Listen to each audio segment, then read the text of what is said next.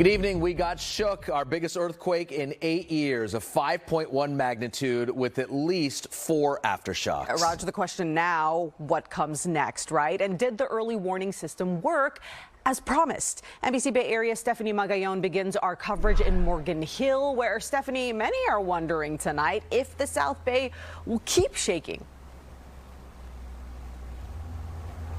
Right. Well, first of all, I heard from several people who say they felt the shake in San Francisco, Alameda, and even in Salinas. And well, here in downtown Morgan Hill, several of these business owners tell me that they were just opening up when the floor and ground started shaking. We heard it rumble, classrooms shook, and many across the Bay Area ran for cover. We got scared and I looked around and I just saw the plants moving. Here in downtown Morgan Hill, business owners and customers say they felt as if they were at the epicenter of the quake.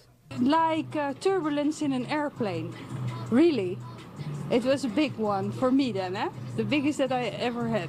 Deeper into the city, we found a family who says the 5.1 magnitude jolt was intense enough to cause this. It knocked the whole mirror over, and all my perfume bottles were underneath, and obviously the mirror's broken, probably all my perfume bottles as well. Apart from the scare it caused, we know Tuesday's earthquake came from the Calaveras Fault, which runs through San Jose.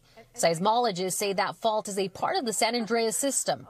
The southern part where this earthquake happened creeps. It means it sometimes moves without any earthquakes at all.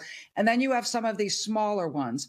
The largest we've ever seen on the southern Calaveras is the 6.2 in Morgan Hill. Dr. Lucy Jones says the last time we saw a shake this big on the Calaveras Fault was in 2014, a 6.0 magnitude quake in Napa. Tuesday's rattle only reached a magnitude of 5.1, but left many on alert. Get under the doorway. Especially after feeling aftershocks with magnitudes as high as 3.6. I was very scared, and I think just because of Loma Prieta, just waiting for it to keep going, not knowing if it was going to stop or not. Many here say they're feeling a bit anxious and want to know if another big one's going to hit us tonight or tomorrow. Well, Dr. Jones says that that's not likely. If anything, we'll see 2 or 3 small ones within the next day or two. Live in Morgan Hill, I'm Stephanie Magallon. Back to you. Stephanie, thank you. Yeah, less than a 4% chance at that point. Now, one of our viewers, Jack, sent us this video. He was inside a classroom in San Francisco.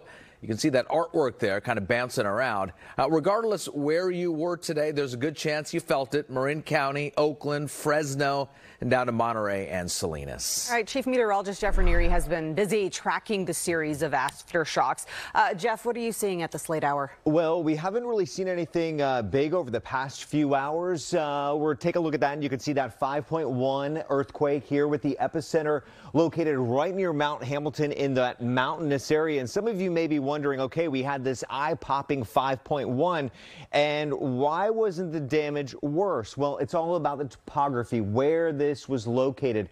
Those mountains actually help to absorb a little bit of that energy, and that definitely could be why the South Bay didn't see that shaking as intense. Now, a closer look here at those aftershocks, and you can see at 2.9 today, just after the initial one, we had a 2.9 at 11:47, a 3.5 at 3:08, and then a 2.8 at 5:20 tonight. So when you put this on the scale of things, a 5 magnitude quake is considered moderate, about 1,500 of them per year. That's equivalent to 1 million pounds of explosives. So a lot of force, a lot of energy with that. On the shake map here, we got into some of this blue, a little bit of that purple color. That's considered light to moderate. Again, we've seen earthquakes that are lower in intensity, but they did bring us more violent shaking. It's all about where that is located. So on that Mercalli shake scale, you can see we're right in that light to moderate range, which did move some objects off of some locations, but other than that, it wasn't really too bad for us. All right, we're back with that full weather update coming up in about 15 minutes. All right, Jeff, thanks so much. Not so bad when it came to transportation as well. It was impacted by the earthquake, but service was up and running within minutes. BART trains were held for 5 minutes after the quake hit as a precaution for any aftershocks. After that, they released trains at lower speeds. There were some minor delays of about 15 minutes, but things were back on track shortly after. And delays were also minor for VTA service. Trains were were delayed for about 5 minutes for inspections. No damage or injuries, so service returned to normal shortly after. And this quake comes as the Anderson Dam is in the midst of a major seismic retrofit. Our Sky Ranger was overhead in Morgan Hill. Because of the retrofit project, the reservoir is only at 3% of its normal water levels. The project is supposed to bolster the 70-year-old dam so it can withstand a major earthquake. It's expected to be completed by the middle of 2024 at a cost of $1.2 billion. Here's one of the big questions now. Were you one of the 95,000 people who got that early warning alert on your phone? This is either an automatic alert on your Android or through a free MyShake app on your iPhone. Many got the alert seconds before the quake hit. A lot of people farther away from the epicenter say they got a heads up, even as much as 10 seconds of notice. The people behind the MyShake app, which is they're based in Berkeley, did it work as planned today? The director of the Berkeley Seismology Lab says yes. But keep in mind, this system is not an earthquake predictor. Rather, it quickly detects the shaking where it originated. Then it processes that information and sends it out. Closer to the epicenter in San Jose, the alert might have arrived while things were actually shaking. But for example, in Oakland, Pleasanton, and Marin County, people likely received the notifications before the quake reached them. And when the big one hits, a few seconds could be life-saving.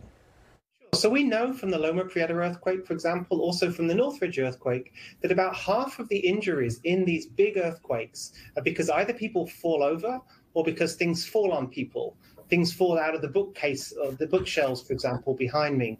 And so if everybody gets a warning and if everybody drops, covers and holds on, then we're going to reduce the number of injuries in a very significant way. Now, he adds that his lab and USGS are still trying to determine who to target with these alerts. Everyone who will feel the shake or just those who will feel it where it's the most intense. Right now, they're receiving a lot of feedback from the community and the public, and early indications show if people feel it at any degree, they want those alerts. Yeah, Raj, as we mentioned, this is the strongest earthquake in the Bay Area that the Bay Area have seen in years, the strongest since the Napa quake in 2014. I remember the 6.0 magnitude quake struck in the middle of the night along the West Napa Fault. One person died. Dozens were injured. In October 2007, a 5.6 magnitude quake shook the San Jose area. It struck on the Calaveras Fault around 8 o'clock. There was no major damage reported there. Of course, the largest and most destructive quake was the 1989 Loma Prieta earthquake. The 6.9 magnitude quake killed more than 60 people, left thousands hurt. The Cypress Freeway structure and part of the Bay Bridge collapsed. If you ever feel shaking and want to know exactly how strong it was, make sure to check our quake tracker, NBCBayArea.com/quake tracker.